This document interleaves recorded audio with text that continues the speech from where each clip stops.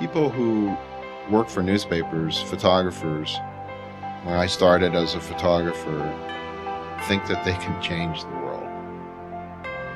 Deep down, I am a storyteller. And the skill set that I have to tell those stories is a camera. And that's why I do what I do. I hope that our pictures and our stories, I hope they make impact. I hope that our readers get something from it. There are many aspects of photography that I absolutely love. There's the art of it and the creating part of it. And then there's the first-person witness to incredible events and the fact that you do have a front row seat to history.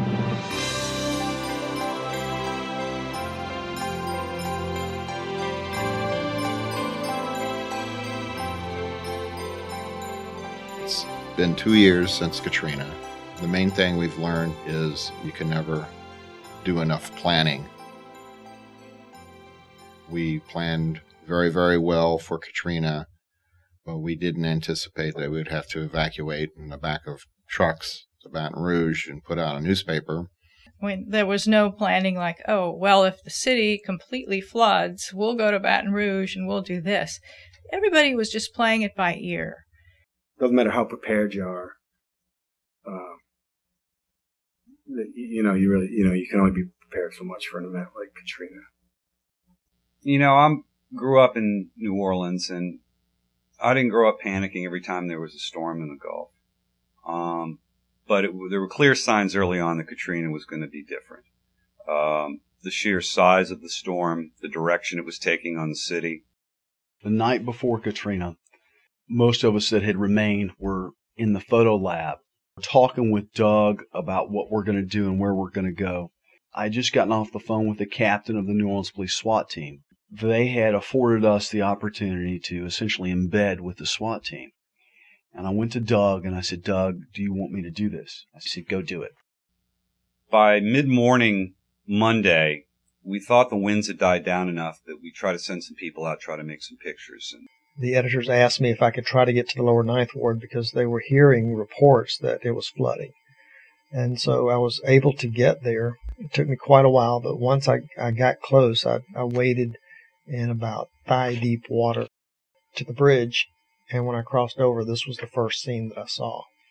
And this was one of those traumatic moments where you're the only one there responding to this emergency. And the women were looking to me to help them. I asked them how long they'd been standing there, and they said since 8 o'clock that morning. And it was now almost 1 o'clock. Their plan at this point was to push the little girl to me, and I was begging them not to do that because the current going down the street between us was really strong, and I knew that once they pushed her, she would be swept away. I knew that I was going to encourage a horrendous photo opportunity to happen, and that just was awful in my mind. And so I made this picture and left. Then he came back to get a boat, to try and get a boat because he met up with some people that were trapped and he couldn't save them. And he wanted to try and help them. And so that he went out with a reporter at that point. And so when we got back to the bridge and looked over to the side, the porch was empty. And my worst fears were came right up. I just knew that they had tried to push the little girl across and that she had been swept under and the rest of the family followed her. We had no communication with photographers. Our cell phones wouldn't work. Like a day later, discovered that text messaging worked. We couldn't talk on the cell phones, but we could text message people. Someone on the team got a text message from a relative in St. Bernard that they were on their roofs. The SWAT team gathered up the troops, got the boats that they had, and proceeded to the lower Ninth Ward. And there's nobody there yet. We are the first people to launch the first two boats in the lower Ninth Ward. And these two people came out of there, opened the door of their house. They were in chest-deep water. First, 2 divers were in the water. They grabbed Miss Winter and brought her to the boat. And then her husband, they brought Henry Winter out. He's coming out of the water. You can see it in his face, the concern. His whole world is water. He's lived in that house for years. And that was the picture that was the front page of the Times-Picayune, the first day after Katrina. Ted was out doing boat rescues. Brandon was out with the police, so I was really on my own. I was with reporters. Reporter and I went tromping through the water at Tulane and Broad and started looking around, and immediately I looked down Broad Street and saw these 3 men and this woman dragging this red tub. As they drew closer, I realized those were children and babies in there. But one of the things I remember is the woman said that these men were her heroes because they came to help her. She didn't even really know them, I don't think, and they came and helped her out. At this point, people were still sort of upbeat.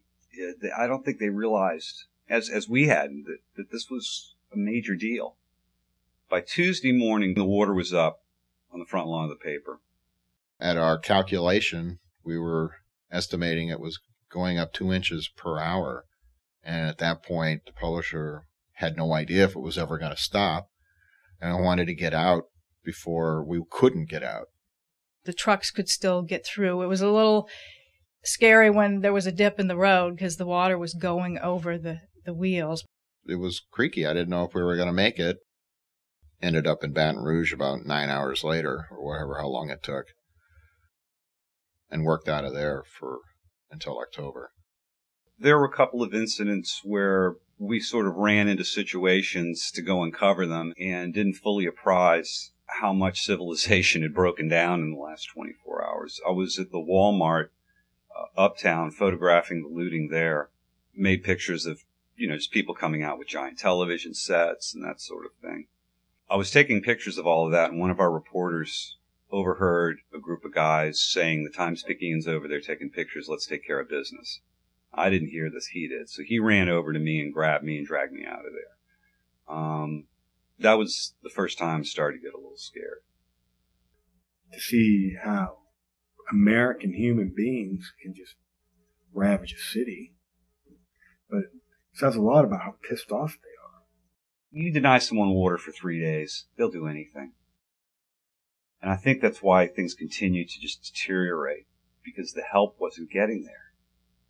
It was when those reports started coming in, and, that's when I was like, wow, I've got to get in there. And that's exactly what I did.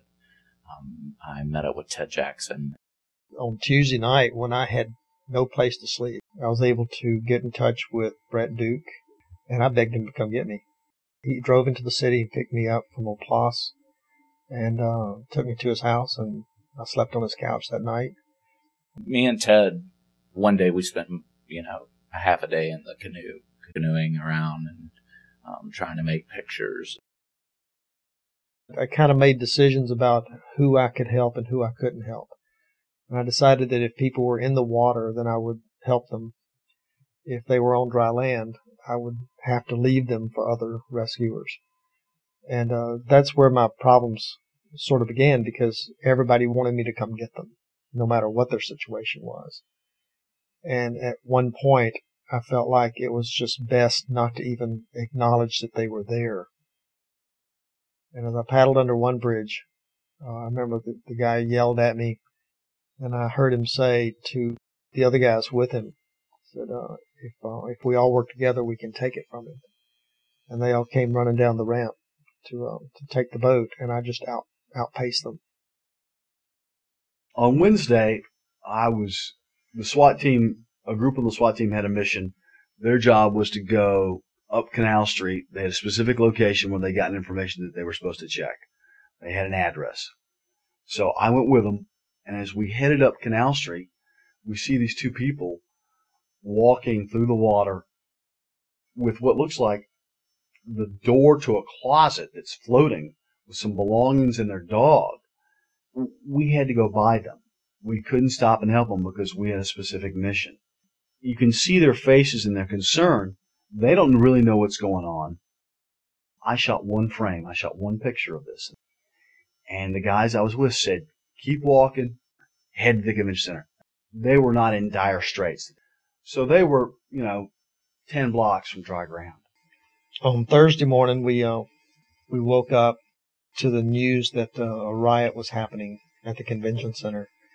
And I believe it was 7 photographers that were sort of banded together at the time.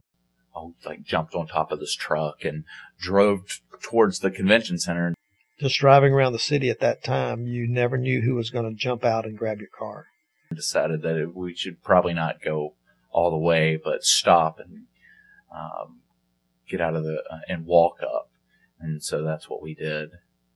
And I just knew that when we stepped on the Convention Center Boulevard, that we would be rushed by this mob. And I was ready to run. I think everybody was. When we showed up at the convention center, I was scared. I was petrified. And when we made that last step onto the street, there was a significant number of people that spotted us. Each person that ran up to us grabbed one of us.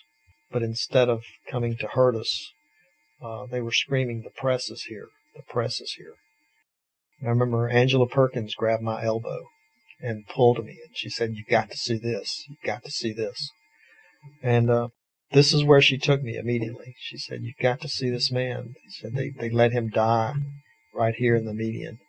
And the man walked over and just lifted the blanket up and was telling us what an awful thing this was. And I shot quickly because I knew this wasn't going to last long. Sure enough, someone else came walking up immediately and screamed at him for dishonoring the man this way. Somehow me and Ted ended up with Angela, and she wanted to take us around. And, that's when when we went back outside, she went to her knees and asked for help. Pressed her hands together like she was in prayer. I couldn't imagine. I can't imagine how she felt. Unfortunately, there's nothing you can do. You see all these people at the convention center. What am I going to do? Call up the bus company and tell me the bus is here? I had people ask for things. And, people with their arms outstretched. But I can't give out the 3 bottles of water that I've got to hundreds of people. I can't give out the 3 MREs that I've got to hundreds of people. I laid my cameras down at least one point that I remember very vividly and said, I don't want to do this anymore because of the hurt in people's eyes when I shot their pictures sometimes. I just didn't want to do it anymore. But 5 minutes later, it's like, this storm would not let you not shoot pictures. It compelled you to do what you did best, no matter what that was.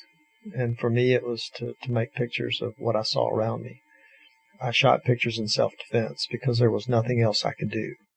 The best thing that we could do was to shoot, be journalists. Shoot pictures. Tell these people's stories. Get them in the paper.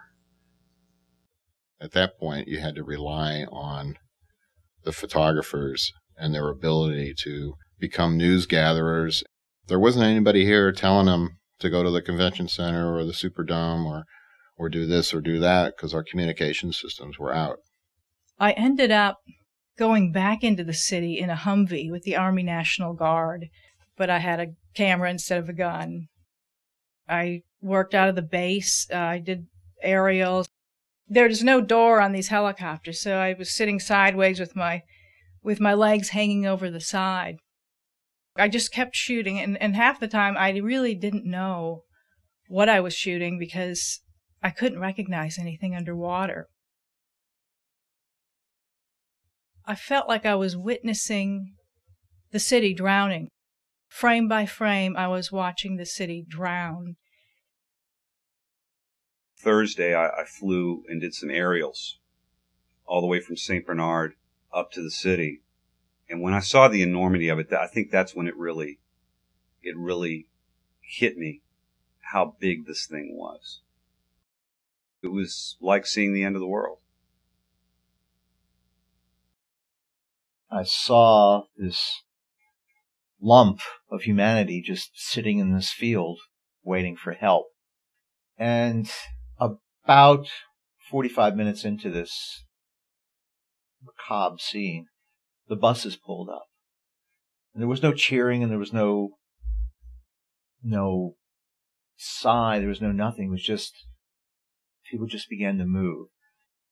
I looked down and I said, this can't be America. This is like everything I've ever seen from a third world country. You have the kind of the awful feeling inside that if a disaster happens, you're not going to be taken care of. There's a certain distrust now with government on all levels, local, state, and federal. Whenever the president came to town, I was the go-to local photographer. I think the picture of Blanco staring at Bush shows the division of state and federal government and the frustration. She was just staring at the guy when he was talking at that point when I made this picture. You know, early on, it became clear that it was going to be a political mess. You know, legislation that's meant to help Louisiana and help us rebuild is either getting vetoed or it's getting a veto threat in Washington. So, in the end, did my efforts make a difference? I don't know. I mean, I hope what we were doing was showing these pictures that people needed help down here. You know, I hope that happened. The tragedy of it is that a lot of us that work at the Times-Picayune, a lot of us live here, have such a love for the city. And in most cases, you're not a dispassionate observer because this is your town. These are your neighbors. These are your friends. And it affects everybody. We were not immune from this disaster, which makes it unusual for us because we're as part of as much as a story as the one we're covering. And that's very unusual in the news business. I think it made us cover the story better. I think that the people that I photographed were so happy when I said I'm the Times-Picayune photographer. The people in this city love the newspaper, I think more than other cities across America. I'm running into people in the city, and I'll walk up to them and say, hi, I'm with the Times-Picayune, and I get no more than that out of my mouth, and they said, you're still here. You know, it was a sign of hope to them that we were still here and we hadn't abandoned them. We produced a newspaper because we felt that was the best interest of the community. We wanted people to be informed by us, and we made a difference in their lives. And to me, that's the most satisfying thing about anything that we did during Katrina. The photographers, I mean, they were beaten up pretty good. You could tell after a few days that it was taking a toll on some of them. Yeah, I remember going to sleep every night, just exhausted, thinking that I just can't do this another day. I've got to leave tomorrow. I've got to find a way out tomorrow. By Sunday, I wasn't functioning very well. The trauma of the event, and particularly flying over it and seeing how large an area of destruction it was, really got to me. People needed to get their personal life in order. Photographers needed to be able to find out if their homes were damaged or where their loved ones were. I lost my house. My whole world had been turned upside down like it was for so many other people. So trying to push that to the back of your mind and take pictures and keep doing your job was really hard. I think the storm has taken a toll on everyone, and we're all still processing what exactly, it is doing to us or, has done to us. And it's a long road. A little more than a month after the storm, and the story at that point were people coming back to see what they had left. And we'd follow people into their homes for the first time. We were trying to dig through and see what they could find. And I went to this one woman's home, a Miss Godbolt, who lived in the lower Ninth Ward. Her son had died earlier in the year in Iraq. And she wanted to go back to her apartment and find her son's uniform and the flag that had draped his coffin. And she found him, soaking wet, disfigured by mold, crushed under all the debris and detritus that had washed into her apartment. And this picture is when she looked down and spotted her son's uniform. And she just burst out in tears. First of joy that she had found it, but then in sadness seeing what horrible state it was in.